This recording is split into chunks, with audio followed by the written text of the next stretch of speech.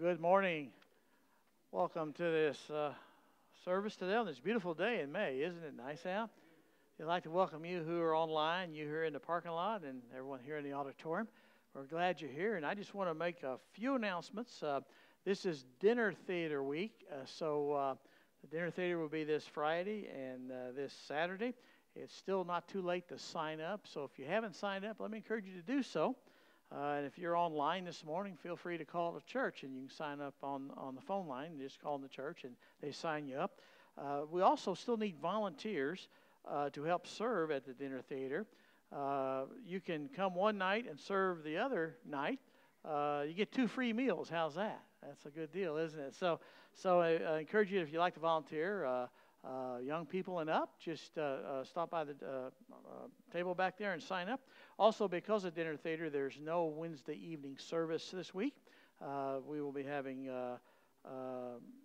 practice that night. So be praying for Dinner Theater. Invite your friends, invite your enemies, and we're going to have a good time. Amen? And say, why did you invite me? He said, because you're my enemy. He said, invite your enemy. I wouldn't tell him that, but anyway, this time Brother Adam's going to come and lead us in prayer as we begin our service this morning.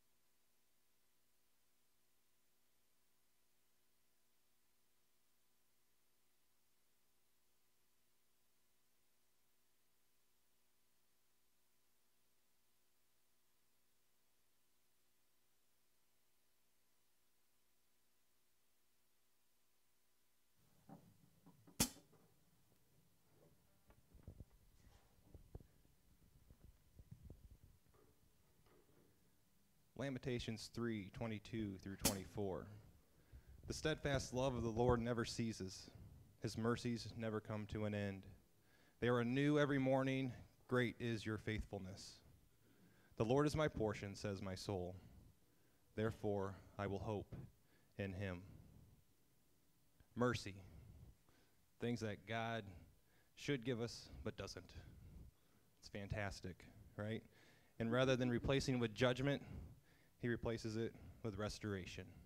And as we stand this morning, let's sing to that, because every day he gives us a second chance and a second chance and a second chance every morning for us to come back to him and be reconciled. So let's stand to that since this morning.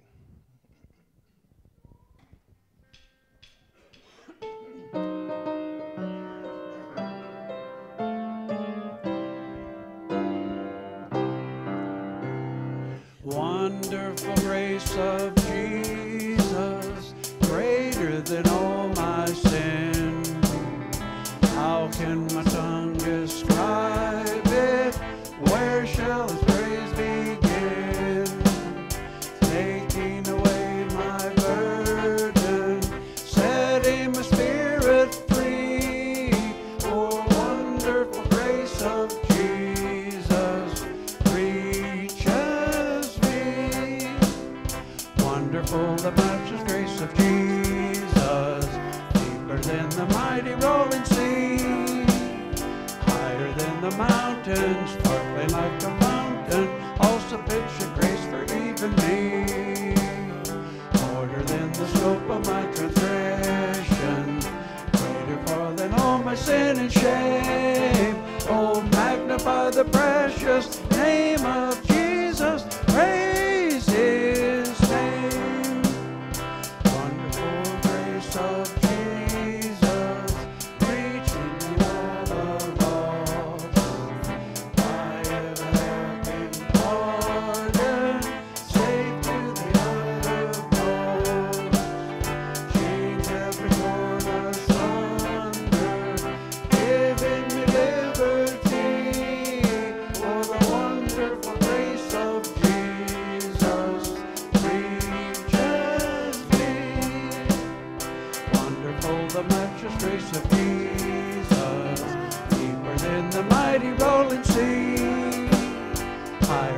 the mountain, sparkling like a fountain, all sufficient grace for even me. Broader than the scope of my transgression, greater far than all my sin and shame. Oh, magnify the precious name of Jesus, praise His name. Wonderful grace of Jesus, reaching the most defiled. By its transforming power, making it God's dear child. Purchase the peace and heaven for all eternity. For the wonderful grace of Jesus reaches me. Wonderful the matchless grace of Jesus, deeper than the mighty rolling sea, higher than the mountains, sparkling like the fountain, all sufficient grace for even me. Broader than the scope of my transgression, greater far than all my sin and shame. Oh, magnify the precious name of Jesus, praise His name.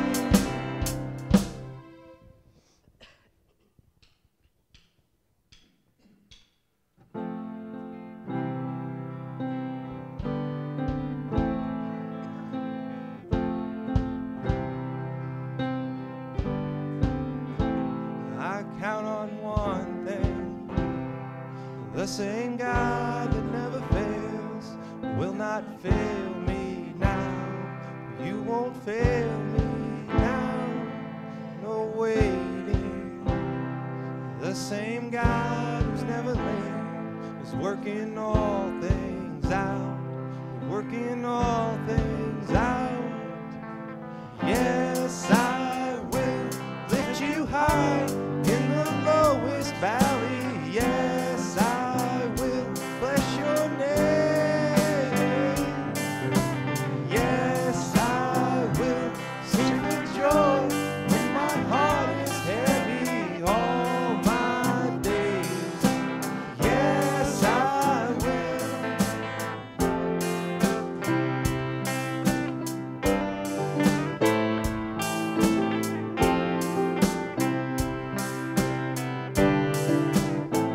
I count on one thing, the same God who never fails will not fail me now. You won't fail me now in the waiting. The same God who's never late is working all things out, working all things out. Yes, I will lift you high in the lowest valley. Yes, I will bless your name. Yes, I will sing for joy when my heart is heavy all my days. Yes, I will for all my days. Yes, I will. I choose to praise, to glorify the name of all names. And nothing can stand against, and I choose to praise, to glorify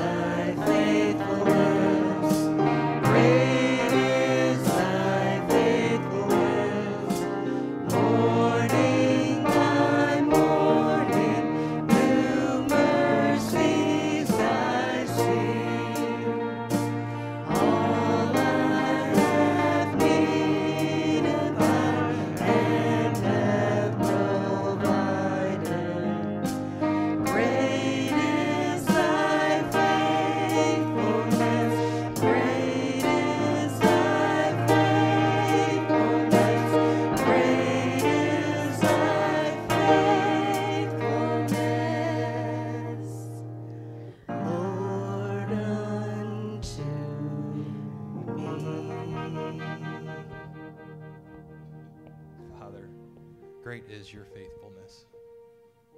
Our sinful nature continues to always want to turn away from you, and each day you give us new breath, new life to come back and repent, and you're there to give us reconciliation once again. Father, we thank you for the fact that your Son, Jesus Christ, gave us that saving grace that we needed to come back to you. And Father, without that, we know that we deserve nothing but death. Father, just be with this service, be with Pastor Roger as he delivers the message, and Lord, we just hope that the gospel message is just proclaimed through everything that is done here this morning. For us in Jesus' name, amen. Thank you so much, worship team. If you will take your Bibles, and as we continue the book of Judges, we are going to cover the 10th, 11th, and 12th chapter today.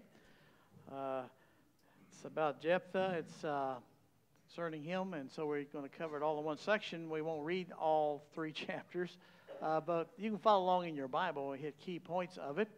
We're going to talk about seeing God in the battle for the redemption of his chosen people. And so if you will, take your Bibles and stand, and you can watch on the screen and behind me.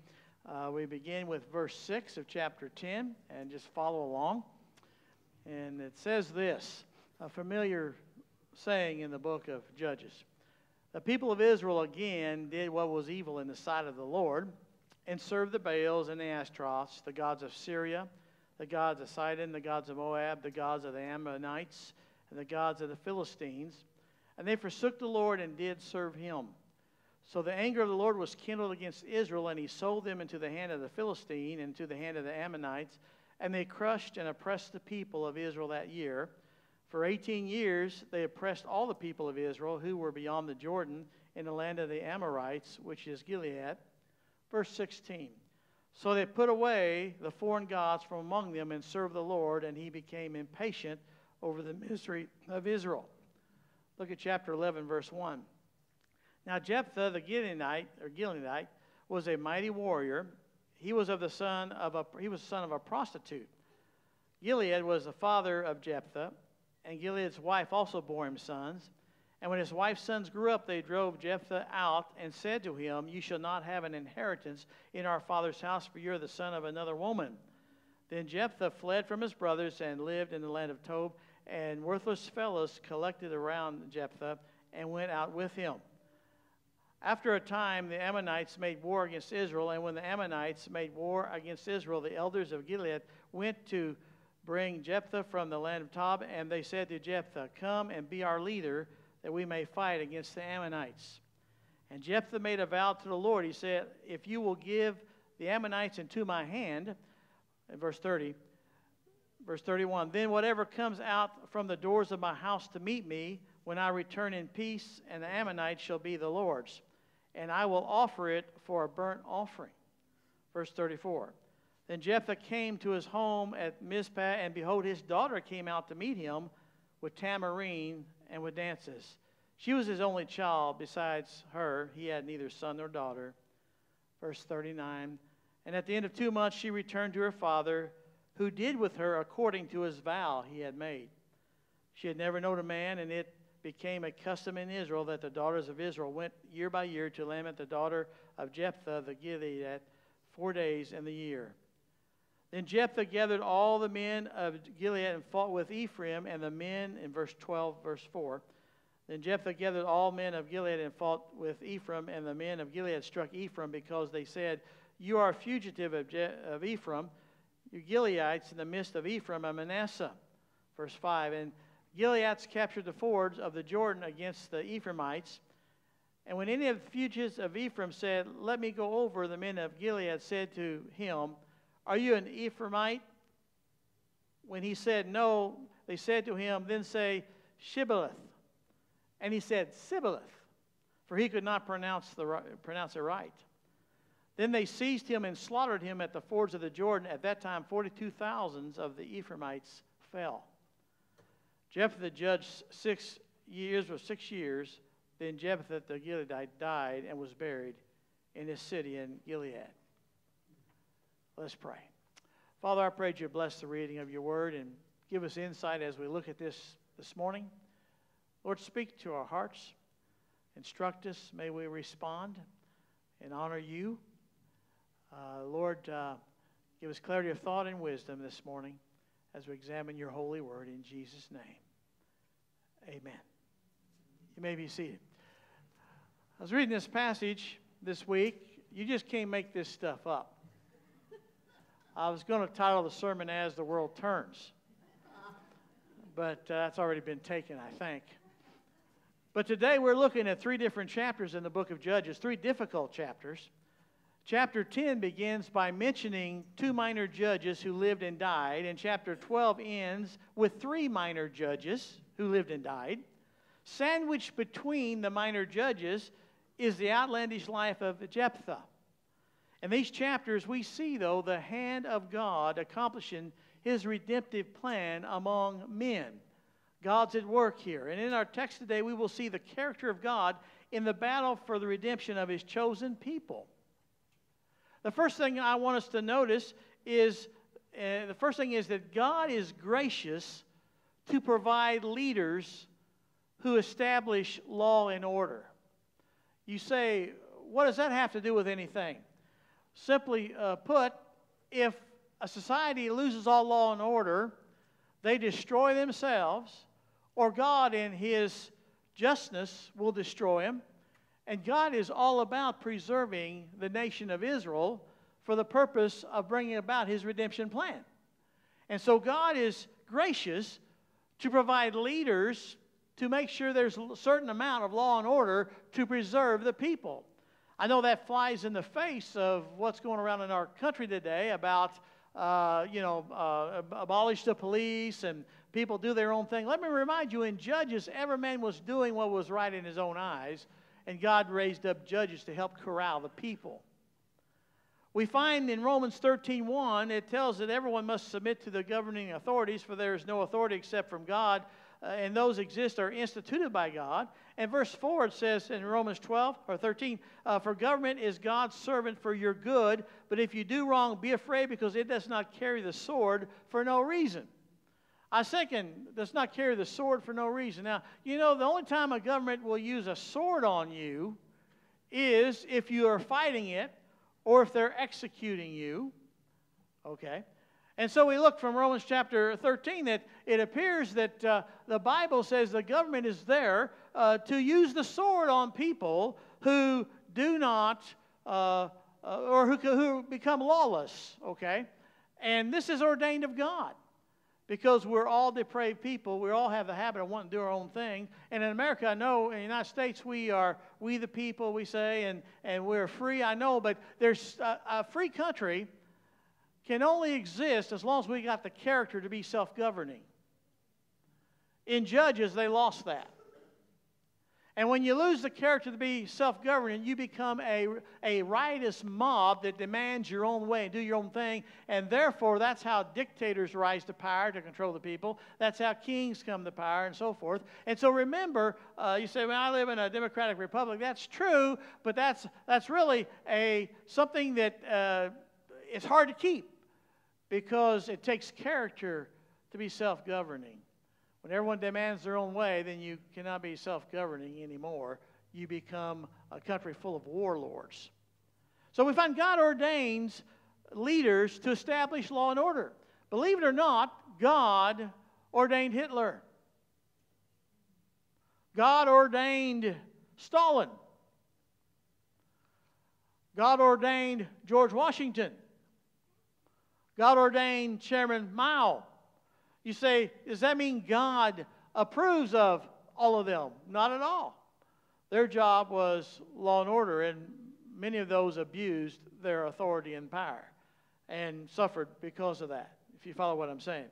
In this chapter, we see 2 minor judges being raised. In verse 1, it says, after Amalek, there arose to save Israel. Notice that. After Amalek, after a fellow who came to power with a coup d'etat and caused great damage in the land of Israel.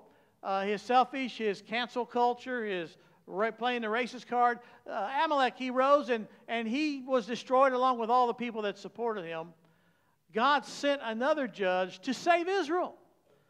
See, sometimes God raises leaders to preserve a nation for such a time as this. I mean, remember the story of Esther.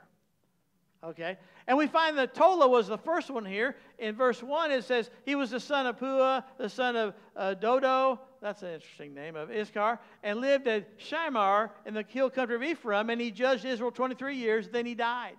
So the judge is just saying God raised up this guy, and what does it say about him? Not a whole lot. He had a good pedigree. Okay? Tells his family story. Evidently, he just did what he was supposed to do, and he died.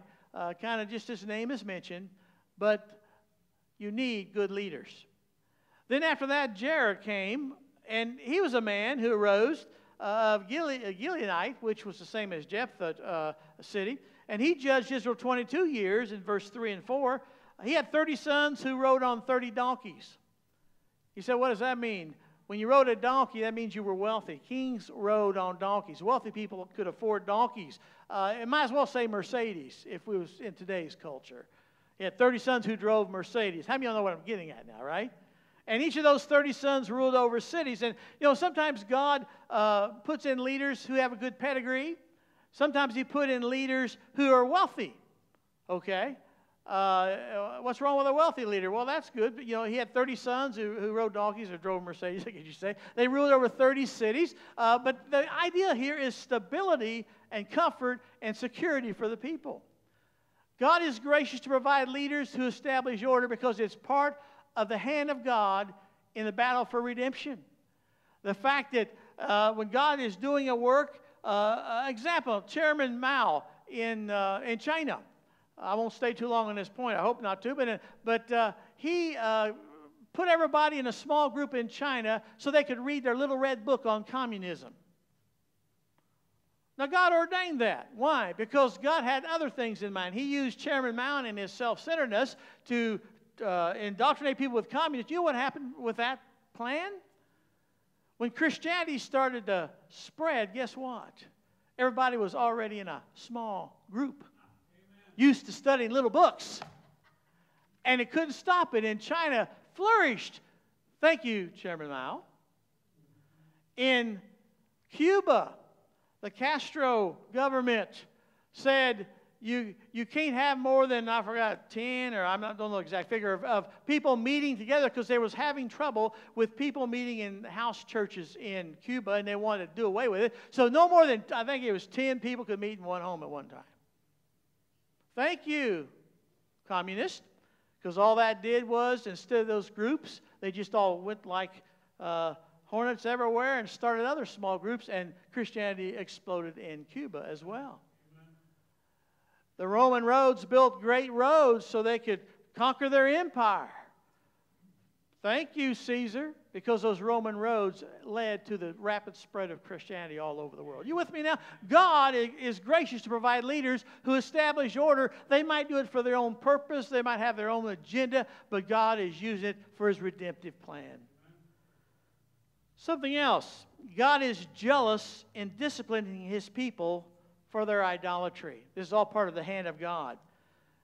The evil of God's people, we read in our text this morning, the people of Israel did what was evil in God's eyes. And this time they were worshiping Baal, Ashtaroth, the gods of Syria, Sidon, Moab, and Ammonites, the god of the Philistines. In other words, Israel had took a further step, and now they were worshiping all the gods of Canaan area, of Palestine. Boy, they were really deep in idolatry.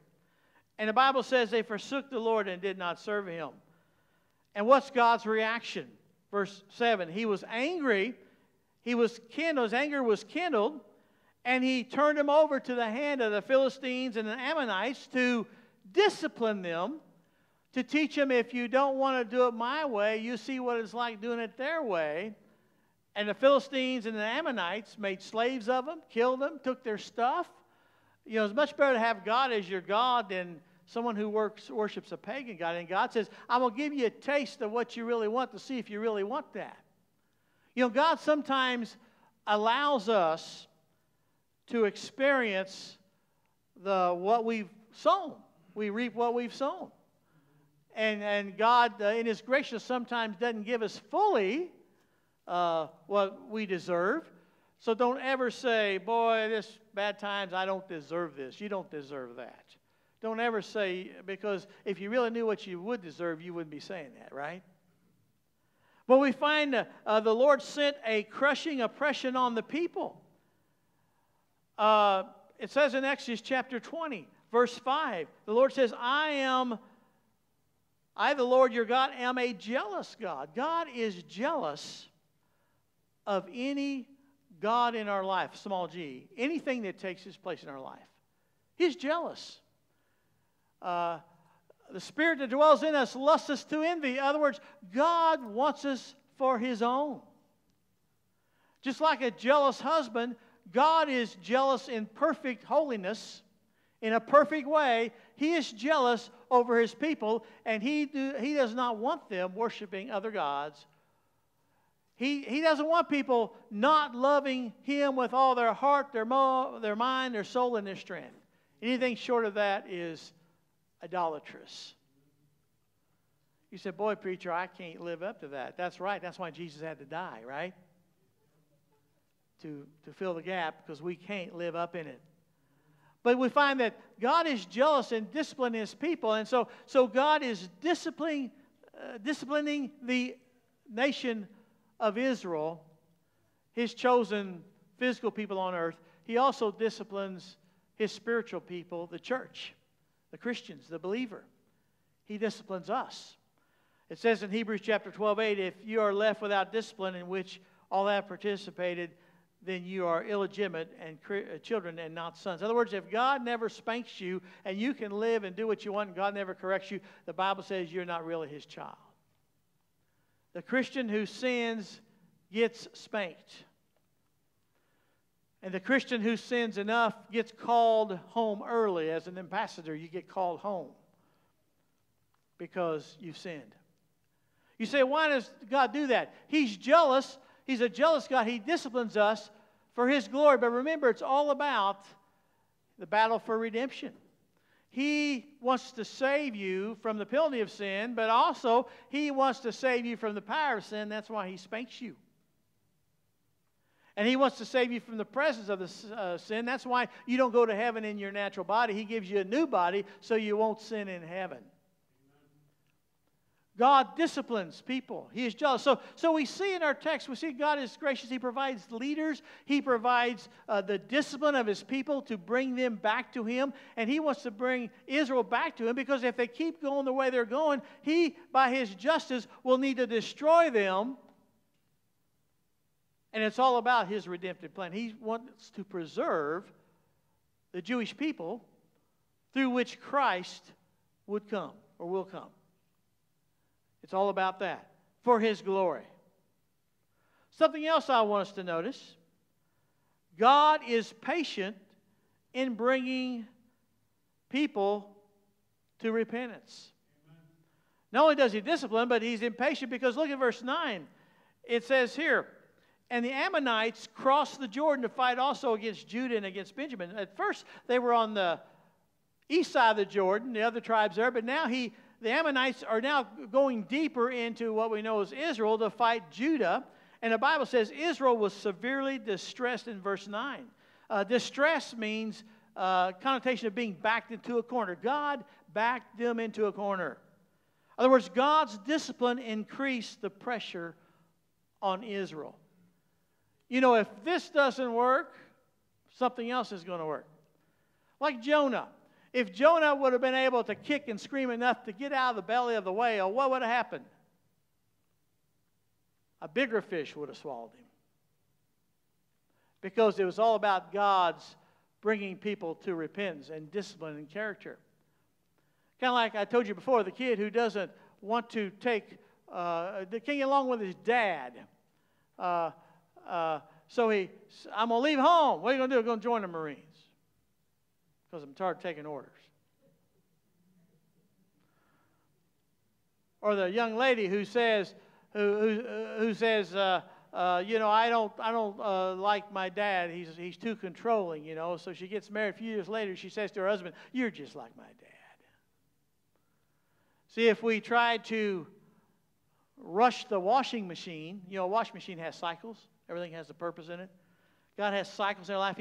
You're going through a washing machine. He wants you to make sure that you get good and soaked, and then you get spin dried. Okay, if you try to rush it, you get thrown back in the washing machine to complete the cycle. We go through life trying to shortcut the cycles. And God is patient to bring people to repentance. Israel was not repenting, and so now God puts the pressure, and now He allows Judah. Now, Jesus is the Lion of the tribe of Judah. Judah's very important to God, but He allows them to be in distress. Finally, in verse 10, the people of Israel cried out to God, "We have sinned against you. We have forsaken our God and have served the Baals." And you know what God tells them then? He says, "Didn't I not save you?" Verse 11, now the Egyptians and the Ammonites, He says, "Yet you've forsaken me and served other gods." He says, "Go cry to your gods whom you've chosen. Let them save you in your time of distress." We call that tough love, don't we? God's not Santa Claus. "Lord, forgive me." God says, "Well, didn't you ignore me all these years? Go back to all those gods you served." And what God is at, He's patiently bringing them to genuine repentance. "Oh, I'm sorry." Okay. But the farther you get from committing the sin, the more sorry you should be. That's genuine repentance. Finally, in verse 15, and the people of Israel said to the Lord, "We have sinned. Do to us whatever seems good to you." No more bargaining, God. Do whatever you do. We've sinned. Just deliver us. And they put away their foreign gods in verse 16. Wow. So God is patiently disciplining him. He's tightening the screws. He's bringing people to repentance. He does that for believers and unbelievers. It's kind of like the unbeliever goes through life and they think they're pretty good, and then God starts dealing with them about their sin, and I'm not that bad. I'm not a full sinner. I do some good. And God brings them to the point He knocks every crutch out from underneath them. He brings them to their knees. Then they see themselves as guilty of sin and worthy of hell. And they say, "Lord, do to me whatever you want, but Lord, have mercy on me. I put away my foreign gods." That's exactly what God brings you. You know, Jacob was a guy who fought against God, and he wrestled with the Lord, or the angel of the Lord, and the Lord brought him to touch the hollow of his thigh, and he lost his strength in his hip, and he couldn't fight anymore. God brings you to where there's no more fight left. Then the Lord's going to leave, and Jacob says, "I won't let you go till you bless me." Jacob was fighting off God. By the end of the battle, he was hanging on to God. "Please don't leave me like this." That's the way God works in salvation. The Holy Spirit brings you to the place of being lost, in need of a Savior. He's patient in doing this. A slow millstone kind of a grind, I guess you could say. Brings you to the point of lostness where you trust Christ and you understand, and we confess our sins. Why is God doing that? Because that's the hand of God in the battle for redemption. Leaders for law and order, discipline people for idolatry, and bringing you to repentance. That's what God wants to do. And then God is also merciful in intervening to deliver His people. In verse 16, they put away their gods and among them and served the Lord. And it says that He became impatient over the misery of Israel. You say, what does that mean? It means, the New English translation says, it means finally the Lord grew tired of seeing Israel suffer so much. New Living Translation says, and He was grieved by their misery. In other words, when they repented, God finally was grieved that, they're suffered enough. I'm going to deliver them by just my grace and by my mercy.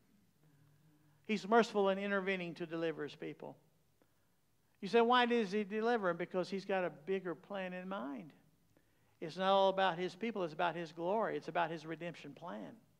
And so God is working in the book of Judges. It is of the Lord's mercies we're not consumed, because of His compassions fail not. They are new every morning. Great is thy faithfulness. He wants to deliver His people. He's merciful. And we want to get in the heart of the message next. We see also another thing as we look at the hand of God. We see God is sovereign in choosing imperfect vessels to deliver His people. We talked about imperfect vessels of Mayo and Hitler and Castro, and all these men were sinful men. God still used them, but even the saved people God has used, they were all imperfect. but God still used them.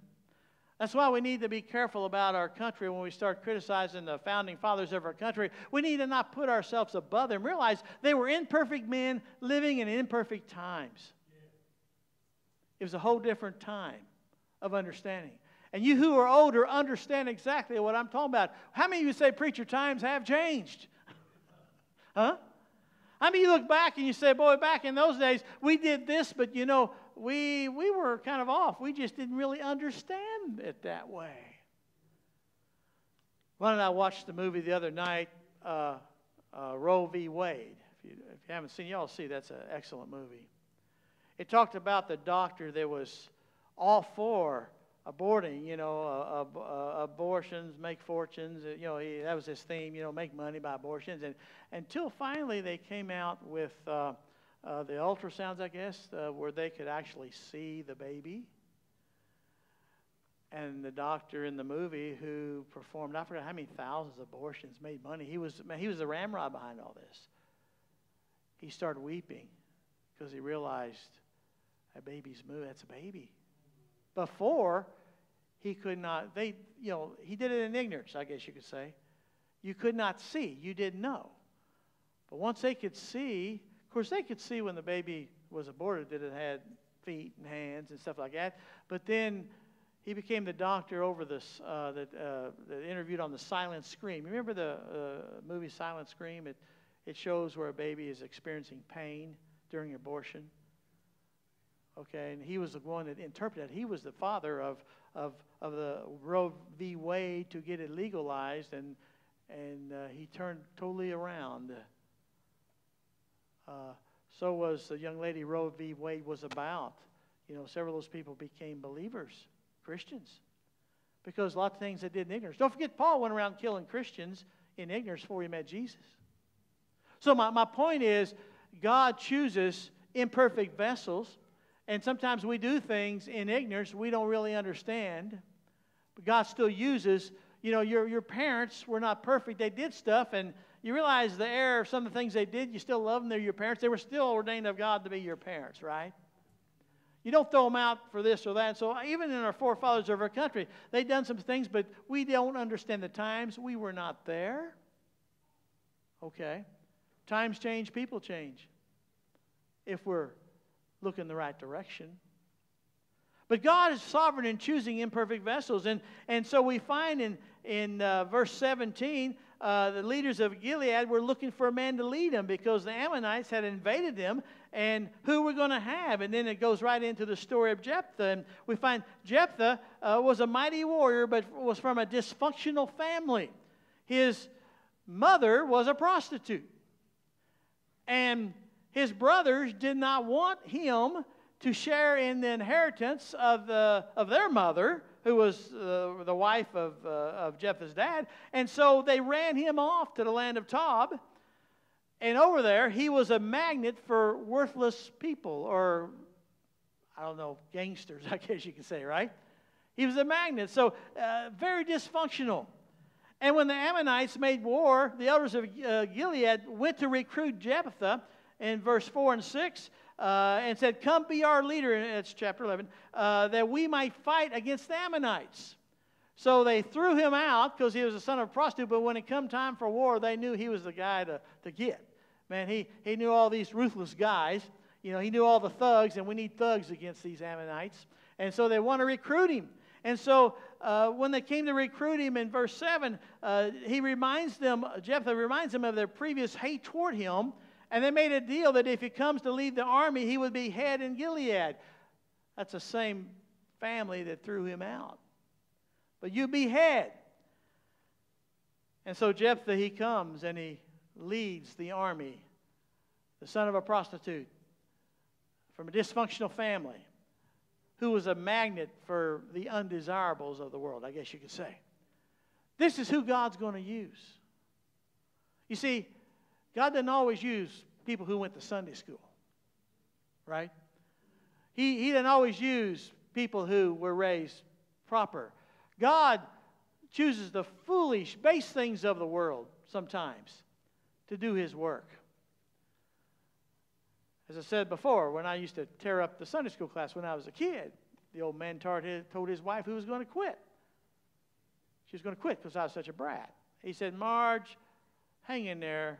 Be patient. God always calls those kind. I found that out years later. You know, yeah, God always calls those kinds. And so we find that Jephthah, he sends messengers to the king of the Ammonites to negotiate in verse 12. He says, what do you have against me that you have come to fight against my land? And the Ammonites said, you took our land away from Arnon to Jabbok to Jordan, and now therefore restored peaceably. And there's a fight over land. Let me put it this way. You know, the southwest part of the United States used to be what part of what country? It used to be part of Mexico. Okay. And also, west of the Mississippi used to be owned by France. Remember the Louisiana Purchase? You guys remember that in school? Maybe they don't teach that anymore. Okay. My point is that everybody's land used to be somebody's land. We have people saying, well, you know, you drove the Native Americans off their land, but they don't mention that the Native Americans drove someone else off the land before they got there. There's always been fighting over land.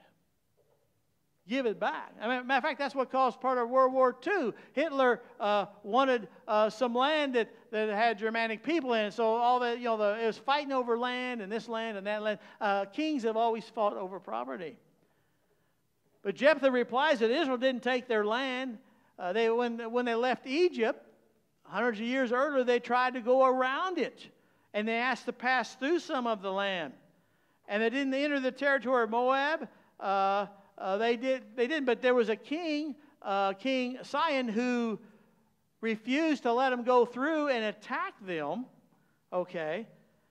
And you don't attack Israel because God's the God of Israel, right? And so it defeated them. So Israel took possession of all the land of the Amorites who inhabited that country in verse 20, verse 21. So notice it says, Israel took possession of all the land that the Ammonites who inhabited that country. So the Ammonites inhabited country that was not all their native country, but inhabited other country. So Israel took possession. Kind of like the Golan Heights in Israel. How many remember that, right? They're still fighting over who that is. And so the Lord dispossessed the Ammonites from before Israel. And Jephthah reveals, though, to the king his lack of theological understanding by giving credence to false gods in verse 24. He says to the king and Ammonites, will you not possess what Chemosh your God gives you to possess? And all that the Lord God has disposed before us, we will possess. And what he's saying is, he says, you know, will you not take what your God gives you? By doing that, Jephthah is acknowledging that their God is a legitimate God. You with me? He's reasoning. And what we're trying to get at the mind of Jephthah. Jephthah was from a dysfunctional family. He was raised in a syncretized society where they worshiped Yahweh and Baal, maybe more Baal than Yahweh. He had a mixture of Judaistic beliefs, but he also had a mixture of pagan beliefs. And so he was reasoning, and he calls their god Chemosh when actually their god was Moloch. Moloch was the god that God hated because they would offer their kids sacrifice to Moloch in the fire. His theological error shows his lack of understanding of theology. And let me just camp out there for a moment. Theology is important. Here's Jephthah making wrong decisions, doing wrong things based upon a faulty theology or even superstition. A lot of people that way today. And it's because they fail to know and understand God's Word. And we see this leads to devastating results a little bit later on. In other words, he should know that God had given the Ammonites and Amorites their land, okay? And God had given Israel certain land. But instead of saying that, the living God has given us this land, he says, your God gives you your land, my God gives me my land, and that's totally not true. In verse 29, we find the Spirit of the Lord comes upon Jephthah, and now they're ready to fight this battle. Now, when it says the Spirit of the Lord came upon Jephthah, it doesn't mean that it came upon him internally to transform his character, but he came upon him externally to give him the power. Because in the Old Testament, when the Holy Spirit comes upon people, they still could make wrong decisions, but God was guiding them in the direction He wanted them to go for the outcome of battles and such, if you know what I'm talking about. In the New Testament, the Holy Spirit dwells in you, and you've produced the fruit of the Spirit. Jephthah is not producing the fruit of the Spirit. Matter of fact, so he's going to war, and he makes a rash vow. And he says, Lord, if you will give the Ammonites into my hands, whatever comes out my door when I get home will be a burnt offering offered to you. Now, first of all, what's he thinking? You know, many believe that Jephthah was actually trying to manipulate God to get his way. He said, Lord, I'm going to give you whatever comes out my door. And he's doing the vow to make sure that God does what he wants him to. But if he knew God, he'd understand you can't manipulate God. That was the theology of the Canaanite religions. You manipulated your God. You actually did stuff, and your God returned you a favor. Okay? So that shows his theology is his error. And whatever comes out of my house. Now, it's perfectly possible in the Old Testament, animals lived in the house. Matter of fact, in the houses of the Old Testament, the upper section, people live and had a lower section because they kept their animals in at night because people would steal them and rob from them. And so the most valuable thing you had was your animals, so you kept it in part of your house. It was kind of like your garage. You got a two-door attached garage. In every house, those houses would people live in one section and have kind of like a attached part of the same place. It was part of the house, the door, and the animals were in there overnight. Okay? Well, anyway, it appears that he's trying to negotiate with God. And the problem here is whatever comes out of my house. He was trying to make nothing short of a deal with God, a practice that the pagans did. And does it appear that Jephthah believes in human sacrifice? Well, he ends up practicing it. You remember, Moloch was the god of the Ammonites. And God said he hated them because they offered their children as sacrifices. There's even archaeology about Moloch having arms, and you lay the child in the arms of Moloch in the fire, and they fall in the fire and burn. Okay? We say, oh, that's horrendous. No, it's not any more horrendous than killing babies by abortion. They offer their sacrifices to Moloch for their God to do something for them. They offer their kids for abortion so they'd be free of the responsibility of that kid. The God of pleasure. Same gods, just different names. And you don't think someday God might just judge us for the horrendous sins that we commit? Very possible. The next thing I want us to notice is God is righteous to judge His people for failure to follow His law. And what I mean by that is, in God's redemption plan, He judges people for not following His law. In other words, there's direct judgment and there's indirect judgment. Okay? Sometimes God directly judges you. Sometimes He allows you to receive the consequences of what you've done. That's judgment. Well, when Jephthah comes back, God gave him victory. But God was going to do that anyway. But Jephthah, in his vow, guess who comes out his door? His one and only daughter. She comes dancing out the door, and Jephthah smote his breast and said, "You sadden me." And he says, "I made a vow to the Lord, and I can't take it back." And his daughter says, "Do to me according to what's come out of your mouth. Just let me go bewail my virginity for 2 months." And, it was looked down upon for a daughter not to have a baby, not to have a child, okay? and the fact that she never had a child produced offspring was something to be grieved with, a sad point. So she goes for 2 months, and she comes back, and Jephthah offers her as a burnt offering. He kills his daughter. He does it because he had a manipulative vow. He had a secretized religion. He had Bible ignorance. It had a harmful outcome. This callous gesture shows his willingness to brutalize even his closest kin. And you say, what was the judgment? Jephthah had personal scars. Matter of fact, today when we think of Jephthah, Hebrews calls Jephthah one of the heroes of faith. Did you know that? Which he was. Isn't that amazing? That's ironic. He's a hero of faith. He believed God, but he also was a disaster in that he's remembered for offering his daughter as a burnt offering to God.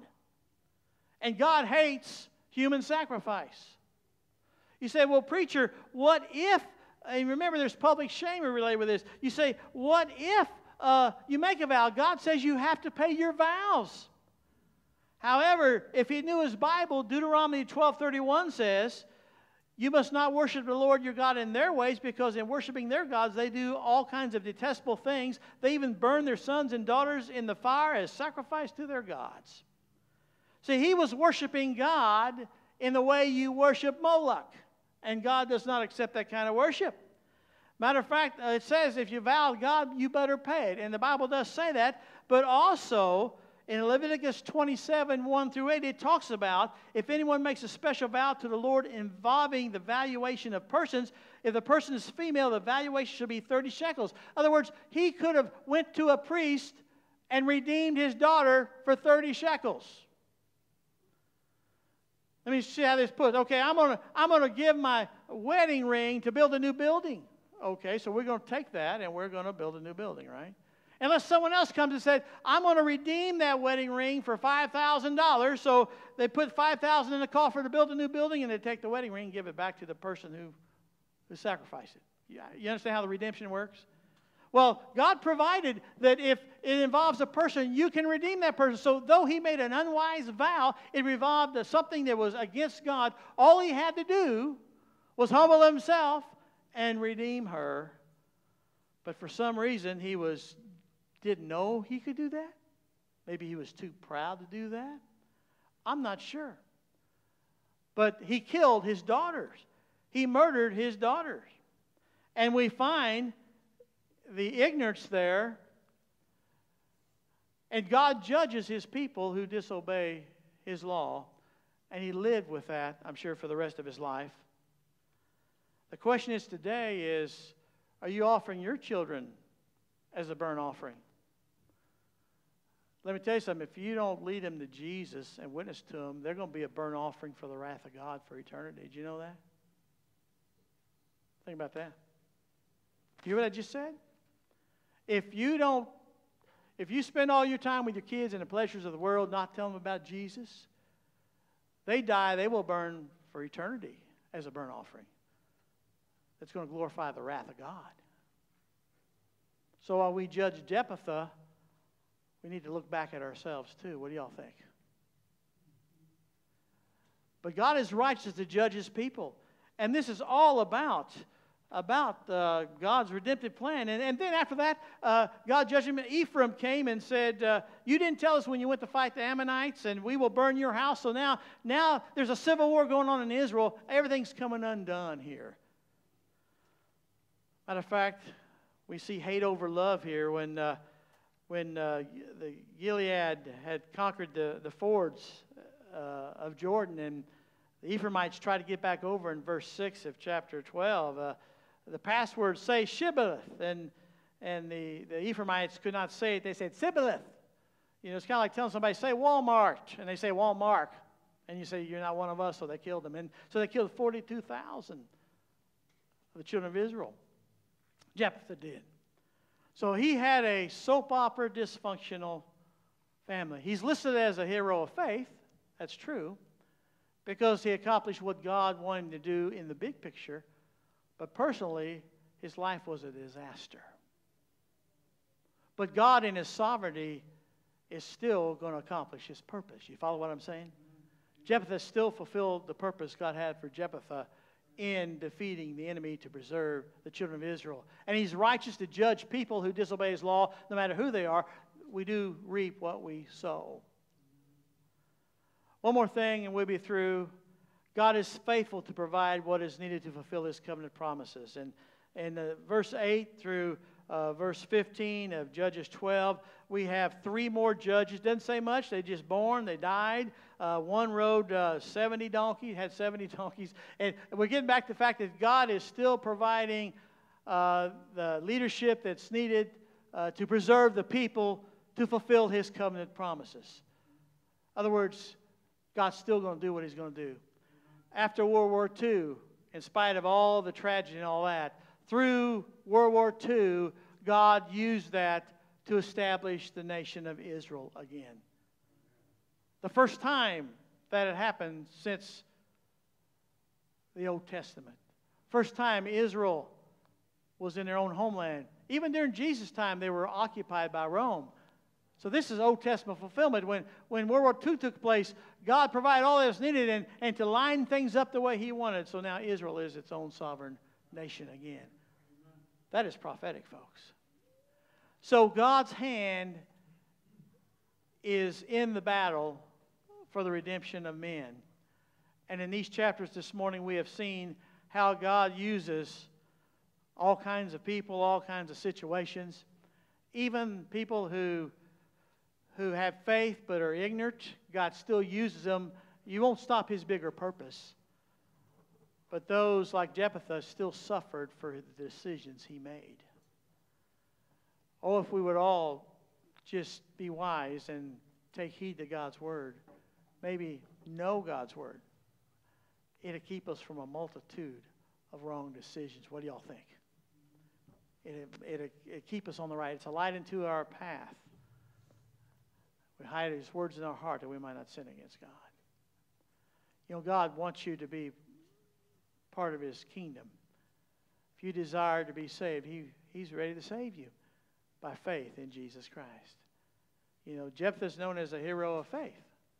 So I guess that would mean Jephthah's in heaven. What do y'all think? Huh?